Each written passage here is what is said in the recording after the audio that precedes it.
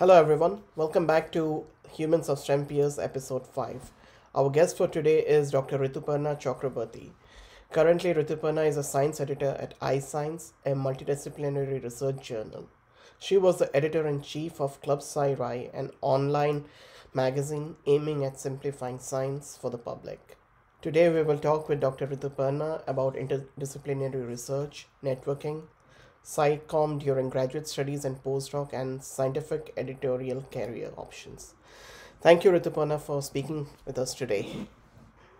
Thank you so much for having me. It's a great pleasure. You're welcome. So let's start by asking you about your PhD studies. You completed your PhD in 2017. Can you tell us Right. about your work on ribbon synapse? Oh, yeah, of course. Amazing synapses to work with, the most wackiest one I have ever touched. Uh-huh. Um, so, um, uh, 2017, I defended January. So I submitted my thesis in 2016, December. Okay. So I worked in this ribbon synapses, which are very peculiar synapses, not conventionally found in the central nervous system. These are very characteristics of peripheral nervous system, and two prominent areas where you would find these synapses are the retina and the hair cell. And what makes it very peculiar is that most of these cells are epithelial cells, Okay. and like in hair cells where I worked in. But they work as neuron, and these synapses are the ones which are instrumental in making it work as neuron. So Okay. they have a very distinct active zone where different protein partners interact with one another. Some Okay. of them are very common also in central nervous system, but they Okay. have their signature proteins. One of the protein that I was working specifically was autoferlin. It is known to cause deafness in human, and I was specifically looking at one of the protein mutations in autoferlin protein. It's a gigantic protein, Okay. and has multiple C2 domains, so like structurally very complex protein. Yeah. And I was looking at a point mutation in one of these C2 domains. And what was happening is that in human patients, when they have these mutations, Yeah. we have seen that they go temporarily deaf whenever their body temperature would increase. Okay. So they are in general normal hearing people, Yeah. but they were like specifically going deaf at that time when the Okay. body temperature, because of fever or any kind of physical activity, was increasing. So that caught my eye, and that's where my PhD project was. So we created a mouse mutant to study this protein, and to understand the neurophysiology and the structure Yes. at the specific ribbon synapses, because autoferlin was expressed in hair cells, and to see what is the impact of the mutation in the physiology or the neurophysiology of these synapses. Okay. That was more or less a scientific question behind it. But technically, I'm an imaging scientist. So all my work was very biophysics, structural work. Okay. And I was trying to understand the how it was impacting the structure of the synapse, and how the structure is finally correlating to the functional loss at these synapses. Okay. So it was a huge collaborative project, and where I got the chance to collaborate with like computational biologist who was modeling these synapses on these mutants. At the same time, the neurophysiologists who were doing the electrophysiological recordings and stuff. And I was developing imaging modalities, and I was trying to see the snapshot of a very, very fast synapse in milliseconds and stuff like that. That sounds really like a fascinating topic with a lot of disciplines combined together. Right. So, as we talk about this, what is being like an interdisciplinary researcher? How has life changed? Right. I have to confess that I actually know interdisciplinary. I don't know how structured Okay. uh, one silo's outlook works, to be very honest. Okay. My background is trained bioengineer. I moved to optics and physics, and then Yes. I moved to neuroscience in a biology lab. Yes. So my background has been interdisciplinary, Yeah. and so it has been great for me because one of my professors during my master's in Okay. TIFR always used to say that, my discipline is leaving me Yeah. when I'm at the edge of my breakthrough. So Okay. when you need to expand your horizon and try to look at a problem from different outlook, Yes. interdisciplinary research is absolutely needed. Okay. You have to talk to people who are coming with different expertise and background than yours, Yes. because these kind of work or these kind of big projects cannot be looked into through one lens Yes. only. Yeah. And as the science is evolving, and we are, let's take the example of COVID, Yeah. right? If we had only looked at COVID from epidemiology and virology aspect, we would not have had the vaccination that we Yes. have right now. So we do have to expand when we are challenged with big problems. So Okay. that's for sure a great place to be. Nonetheless, being a young interdisciplinary researcher can be very difficult because you Yes. don't know where to start from, Yeah. what to look at. And one of the major challenges that comes in is like, where do I belong, right? Yes. Am I a jack of all trades now? So that kind of questions do Questions. come. And when you're collaborating with people, let's say I was collaborating a lot with physicists, right?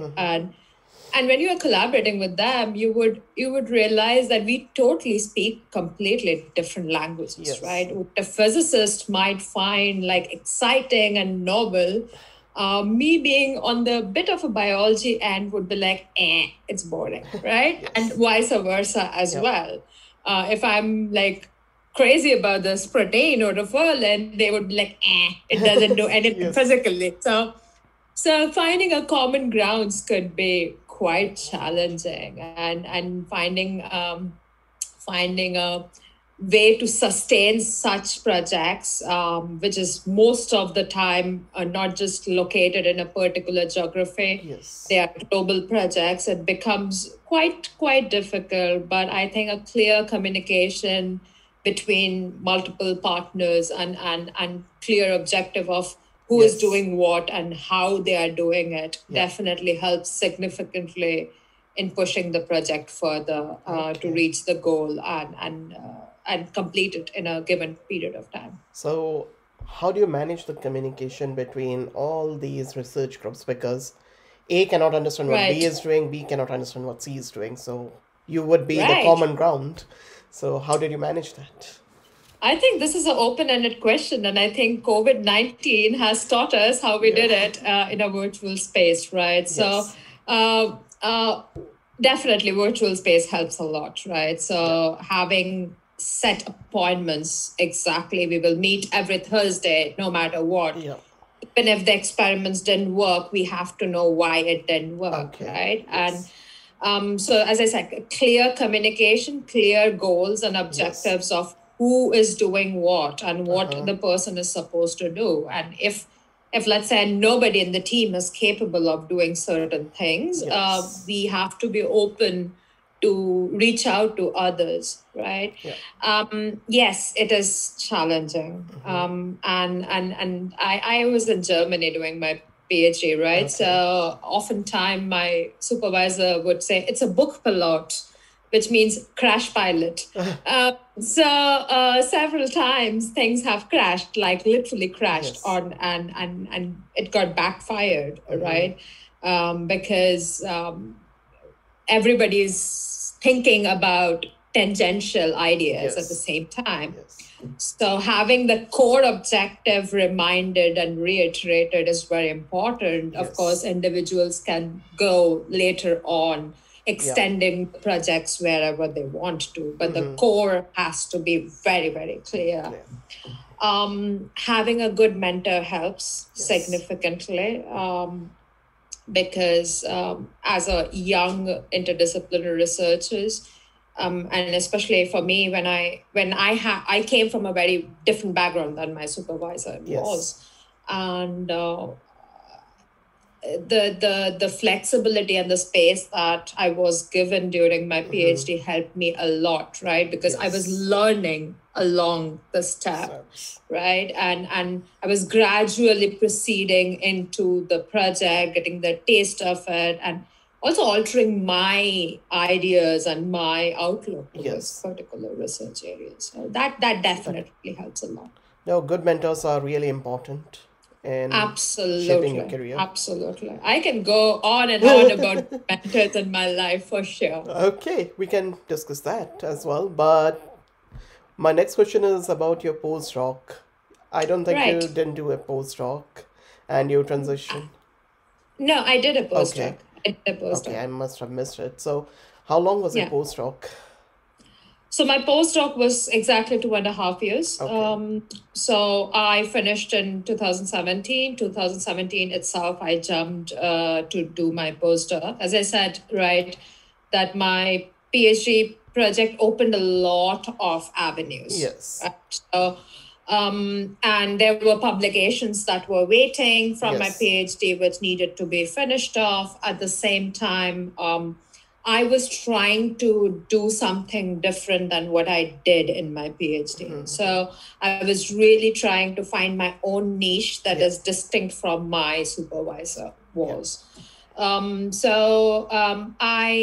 kind of hopped between Germany and US to finish my postdoc. And I was still working in ribbon synapses for sure, but my question was completely different because I completely switched towards structural and very fast dynamics. So, I was not anymore bothered about any mutations. I was not bothered about any particular deafness. I was more bothered about how the neurotransmission happened in this ribbon synapses. And if an event, which is getting over within, let's say, 6 millisecond time, I wanted to capture that even in the highest possible resolution that exists. So that was the aim of my postdoc, and I had to develop again very fast imaging modalities, combine it with electron microscopy, take a very commercial product that was available, modify it completely to suit my system. And I did back and forth between US and Germany, and finally the project came to a conclusion. At the end of my first postdoc, I was actually not very prepared to leave my academic career because I was doing quite good, and I really had this. No, I'm going for another postdoc for sure. Right, I'm there for myself, and let's apply for things and go more deep dive into structural biology. I really got fascinated by that, and but life has something else for me, and I took the opportunity when it came. That sounds really great. So during this time, I saw that you did a lot of freelancing work. So how did you manage the time? Because postdocs positions are really demanding. So how did you manage the time between your freelancing work and postdoc? Right. I wouldn't say the 2.5 years of my postdoc was most balanced work life. So that's for sure, right? That's I will not glorify it that I was perfectly within 9 to 5. No, I wasn't.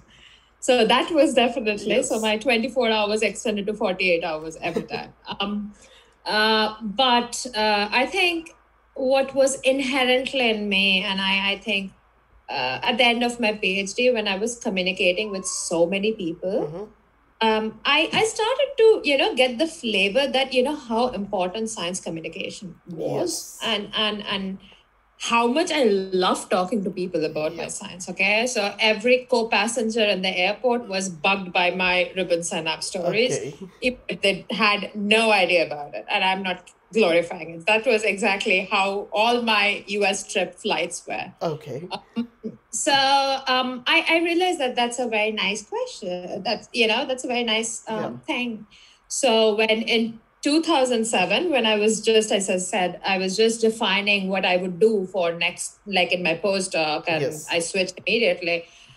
One of my very close friend and a senior, Somdata Karak, she approached me somewhere in February and introduced me to STEMPeers and introduced me to Club Sairai. And she said, you know what? It could be a breeding ground. Just do it. Okay. I was like, yeah, okay, I'm still figuring it out. Let me go and try and do it. So my first project with Club Sairai was to launch a newsletter. Okay. And the newsletter was very simple, right? It was basically STEMPeers was growing and growing in numbers and the team numbers. And a lot of information was out there, from career to science to, job outlets, new things happening. But it was on a Facebook platform. So there was no curated way of, what happened in the last 1 week that people can go and read again. Yes. So that was the idea and the genesis of the newsletter team. But I was not alone, as usual. Nothing happens alone. Yes. I was really, really glad that I could have like 4 like-minded people working with me, and all of them from STEMPeers again. And we managed to create that platform where it was, I think in the beginning, only 25 people were reading that. And by the end of it, it's still continuing. Great work by Tanmoy and team.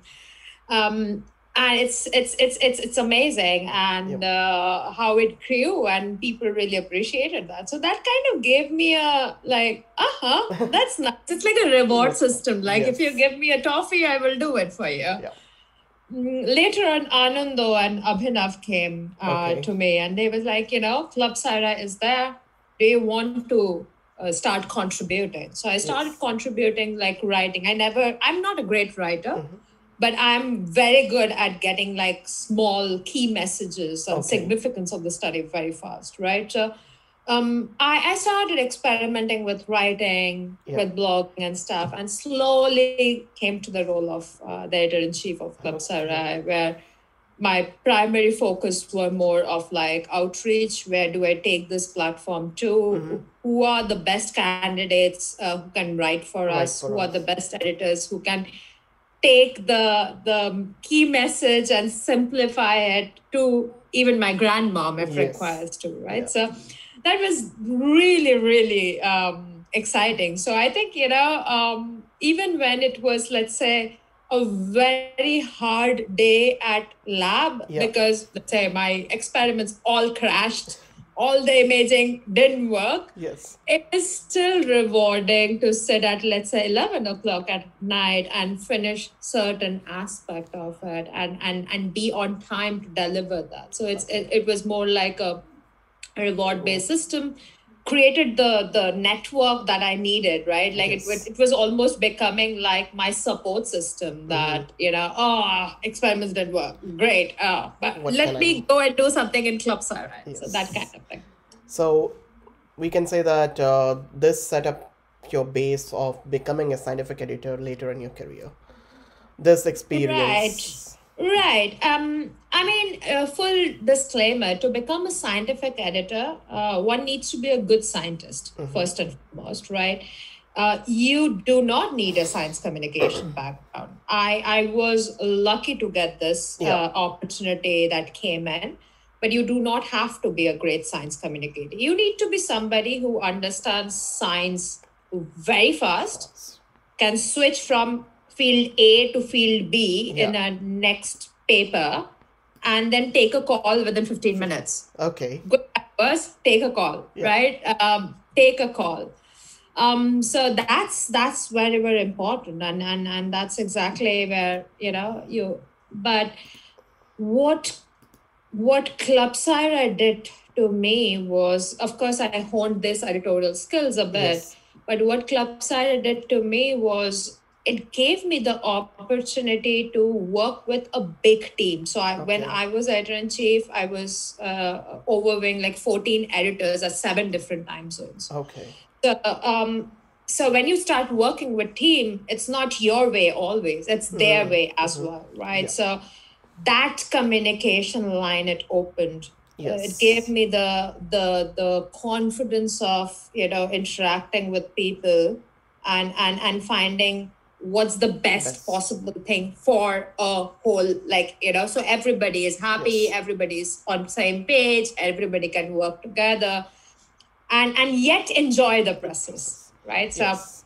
So that was the biggest skill set and when I was evaluated for iScience, that was the thing that they were asking me, because they were impressed by the fact that I came as an editor-in-chief where the readership of Club Sarah was quite small. Yes. But within a span of 8 to 9 months, it was somewhere in 70,000. Yeah. So this is a great jump. And iScience was a new journal that time. So it was just launched in 2018. Our key responsibilities are, of course, being an editor of an interdisciplinary journal, and we care about the science, but it was also to create our name in community where people trust you as the leaders, right? And they trust you, they trust their work with us, and they know that this platform will help them to reach more people. So that was the main thing. And so it's a mix of all good science communication, everything. So what science communication activities can people do during their PhD or postdoc? Right. It depends on person's interest, right? So there are a lot. I think so for me, one of the easiest way to check is, of course, like check platforms like Club Sarah, Massive Science, and yours as well, right? So check out these platforms, reach out to the people and see if there is a space that they can accommodate a contribution. Yes. I realize that you only learn about science communication when you do it. Right. So there is no like mixed there is not fixed therapy, which will say if you do these and these things, you will be a great science communicator. No. So you learn along the process. So these platforms are great platforms to look out for. Your university press release offices are great platforms as well. So if you think that you have time, and you could go and talk to them and say that, hey guys, what do you guys do? I mean, there's no harm, right? So go and check that. Funding bodies have different press offices as well.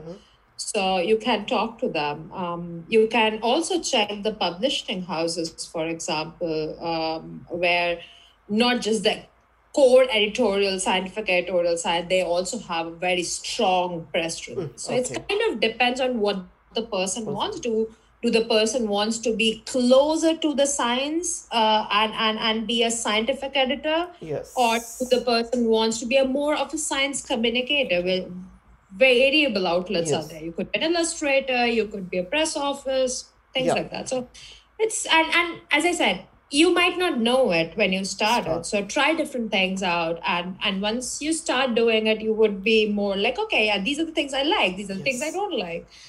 So that helps. Okay. Those are really useful tips. And so that brings to my next question about network building.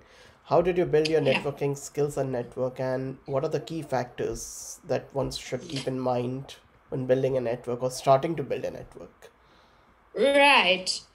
Oh my God, this is a very difficult question. I'm still learning, honestly. I think one of my biggest strength was I can talk to anybody. Okay, so it doesn't matter. I can talk to a bartender about my science, or as I said, I can talk to a farmer in a plane about my science, right? So I never did a very structured networking, honestly. So I didn't network with people because I needed a job. Okay. I networked with people where I thought that their profile is interesting for me, and I can learn something from them. This Yes. is my honest opinion, and that can come from anybody, literally anybody. Um, so others' stories inspired me, and of course, their life is not exactly textbook for me, but I get to learn a lot of things. So that was my way of reaching out and start talking to people.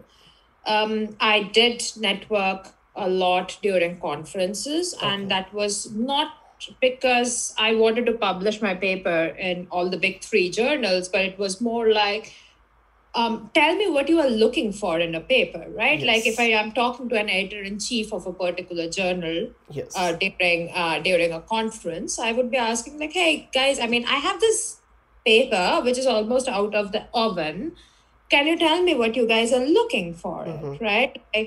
So that helps you to, navigate your thought process a Yeah. bit according to the need. So yeah, conferences are great. I was glad that I was in Göttingen, because Göttingen is like the The hub hub. of neuroscience where I Yeah. was in. It has all the prime institutes of Germany there. So in Yes. a very small geographical location, it had everything that you wanted. Okay. That also has its disadvantage, Yeah. because it's so close that you practically don't realize that you are actually collaborating and networking with people. Yes. So, it doesn't have to be gigantic conferences. It could be a small lab meeting where you Yes. talk with people and understand where they got the idea from, or to understand what they have done to reach those goals. Yeah. So small local pub crawls Okay. could be a great opportunity to network. And Okay. yeah, but yeah, as I said, I never networked with a single person with an objective that they will give me a job. I was just at the right time and was open to what they have to say. Yes. So this could be considered as more of informational interviews that you did without Right, an right, objective of right. getting a job in their company. So Right. yeah. Like before I moved to Celpress, I think I have spoken to every damn journal that existed on this planet Earth, Okay. editor-in-chiefs and publishers. I also spoke a lot to different newspapers. Okay. Okay. Like I was like, oh, what do you guys write? Can you just tell me what you guys are writing? So that definitely helped me a bit. Yeah. But I think I never ever asked anybody that, can you get me a job? Yes. Or will you recommend my name if I apply to this Position. position? In my experience, it happened a bit differently. Okay. Since they knew me Yes. already, they were more like, hey, by the way, FYI, so and so is opening a position. Go ahead and apply. Yeah. So that's So what that happened. works. Yeah. So building a relationship is really important. That is what I would say. Absolutely. And I am so thankful for this relationships. Yeah. Like, I mean, I am still in touch with every one of them, and I do small things, right? Yeah. Like let's have a chat with you again, or if everything goes good, let's have a beer together. So Yes. it helps. That network helps. So Helps. Okay. definitely. So, out of curiosity, what is the difference between scientific editor and editor in chief? Ooh, very fancy. So it's editor-in-chief is the lead editor. So she is the one who is taking care of the entire journal, Okay. right? By training, they are also scientific editors, but they are also responsible for taking care of the journal budget, journal outlooks, and things like that. They are a bit senior in position. So it's a gradual career trajectory. You start an assistant, you go associate, senior, and then chief editor. Okay. So scientific editor is like, for me, since I just moved out of postdoc immediately, so that's where I started, and that's the trajectory I would probably go. Okay. So, do you have any advice for people who want to transition into this field of scientific editing? What should they do and what they shouldn't do as Right. Right. I can speak from my experience. Yep. Like, in our team, we have like people from almost every walk of science. Like we have publishers turn to editors. We have like Yes. immediate PhD graduate coming into the team. They have worked in companies and then they moved into. So for a scientific editor, I think one most crucial thing that you really need to know is that have your specialization.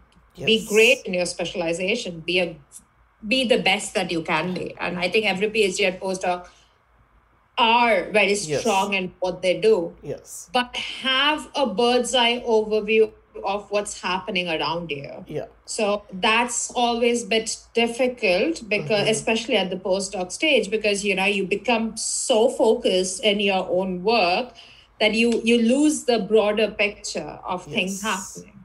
Okay. So read things which are outside your scope. Read things which are reading is important, very honestly speaking. Read things which are a bit outside your expertise, or talk to go to lab meetings, for example, or the institutional meetings, which is like if you're a biologist, go to a physics meeting, or if you are a chemist, go to a biologist meeting, right? So just to get a flavor of what people are doing, how the fields are going on. So that helps. And that is not just to know people, that is more like to see how flexible you are to move from one field to another, and to see if you are passionate about science in general, right? So this is definitely read broadly, read in depth, but read broadly as well. Okay. And I think what helps a lot is that if you have a good time management skill and you know how to prioritize things, because in scientific editor job, you are always under time pressure, right? Because you have to give decision to your authors at some point, right? And in a short period of time. So you need to be able to prioritize that, okay, this is important, this is not so important, it can wait a bit. Okay. Let me focus on this, let me give my all attention on this, and let me finish this project, and then I will jump into it. Okay. And third most important skill is be diplomatic, which is because as editors, we have to give sometimes bad news, right? And we do not want to, trust me. None of us want to. We hate sending that letter, right? But we have to. But we do not want to burn the bridges with the authors. We will never, or be disrespectful towards our reviewers, right? Because this is the community we care about.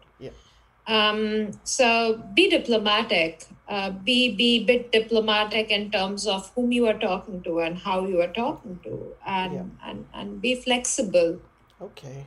That's for sure. So, but these are the skills that you learn in the job as well, and these are the skills that are also there, and you can develop it during your PhDs and postdocs. I am learning very, very hard time, and I think this is one of the biggest thing that is different for me from my postdoc years to my scientific guide is not to dive too deep, in the sense like, we have this thing when we are postdoc, we love to troubleshoot stuff, right? Oh, it didn't work in this way, let me try another way. It didn't work that way, it will happen another way. So there are times when you have to be like, let it be, let it go. You have tried everything that you could, but it's time for you to let it go. So these are the requirements that you need to fulfill. Convey the message that you want to convey, and if the person is interested in it and want to pursue it further, he or she will come back to you. Okay. You will be able to help. So, but let it go. There are times, because there are time crunches. There are deadlines that we have to meet. So if we get stuck up on one project, then that might be a pet project for sure. Every one of us have it, right? But there's a limit of it. And I think that's a massive difference when you think about from being in academia or when you are in let's say in a corporate publishing. Yeah. Well, thank you very much for your thoughts and sharing your guidance today. It was really wonderful to talk to you and learn more about scientific editing. Thank you so much.